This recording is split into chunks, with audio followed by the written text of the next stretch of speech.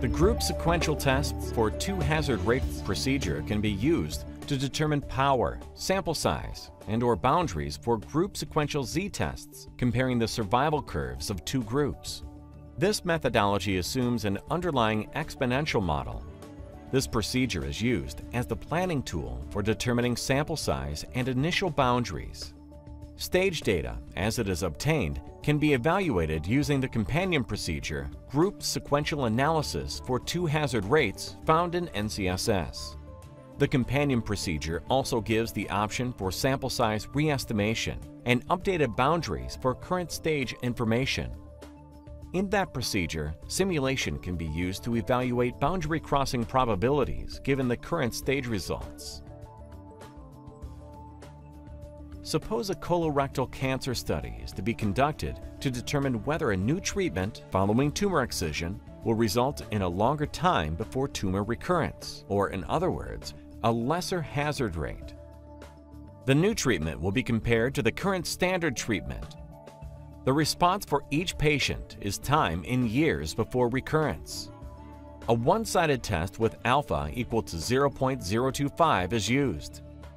The MLE Z-Test for comparing two hazard rates will be used. A new treatment is assigned to Group 1, and the standard is assigned to Group 2. The design calls for 5 stages of 1 year each if the final stage is reached. It is anticipated that the patients will be accrued as they come for all 5 years of the study. Accrual is expected to occur at an even rate. The loss hazard rate for both groups is assumed to be 0.03. A power of 0.90 is needed. The assumed hazard rate for the standard approach is 1.75. Researchers wish to examine the sample sizes needed for new approach hazard rates of 1.2, 1.3, and 1.4. Both efficacy and non-binding futility boundaries are intended. The efficacy spending function used is the O'Brien-Fleming analog. The gamma-beta spending function with gamma parameter 1.5 is used for futility.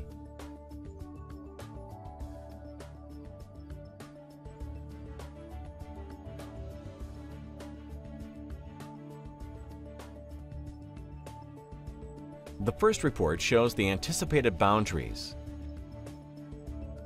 There are several options for the x-axis for displaying the boundaries graphically.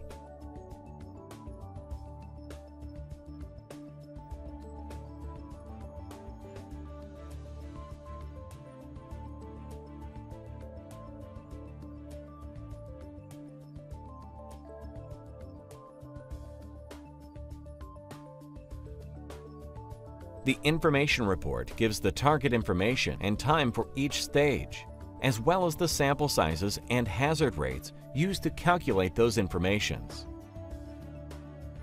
The alpha and beta spending sections show how alpha and beta are anticipated to be spent across the stages. The boundary probability sections give the estimated probabilities of crossing each of the boundaries.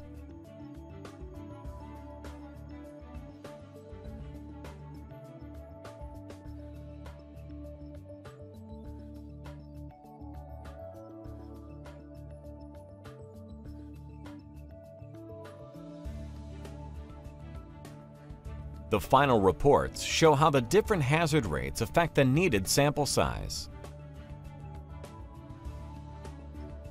We recommend that you view the companion video for group-sequential analysis for two hazard rates in NCSS. That video shows how to use sample size re-estimation and other stage analyses as data are collected.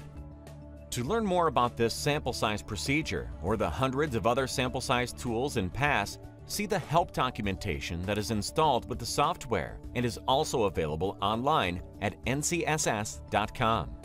If you are new to PASS and would like to learn more about it, you can download the free trial.